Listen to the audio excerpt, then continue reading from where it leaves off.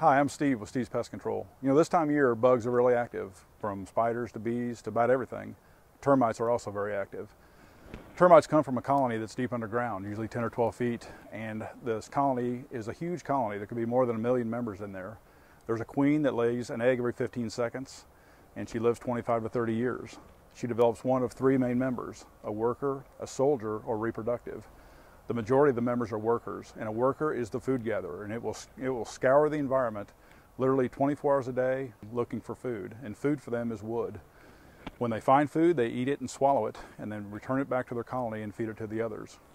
Now, workers are actually blind. They're down in the colony deep underground, and as they leave, they consume, swallow, and defecate the soil to move through the ground. They're actually eating the soil, looking for food, and they leave a pheromone scent behind as they do that. When they find wood, they eat it and swallow it, and within a few days return to the colony and regurgitate what they've eaten to the others.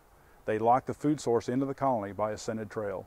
They say that there's 2 types of homes in Missouri, ones that have termites and ones that will have termites. And they also say that homes in Missouri are literally built on an ocean of termites. It's going to happen eventually. Termites can cause over $5 billion in damage every year, and it's rarely covered under homeowners insurance.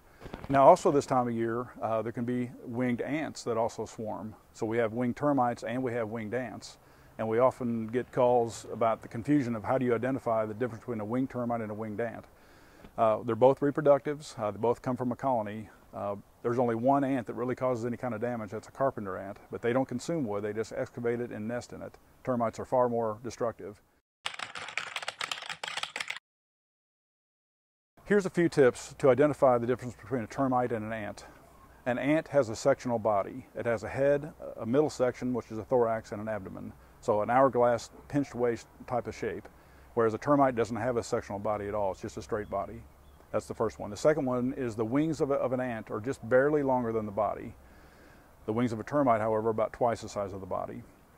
Both of them have 2 pairs of wings, but termites' wings are identically the same size, whereas you can tell there's 2 different size wings on an ant.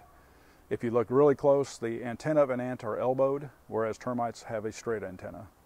So if you think you have a termite problem and you're just not sure, it's best to get professional help on this. This is something you don't want to try to do yourself. These things can cause some serious damage.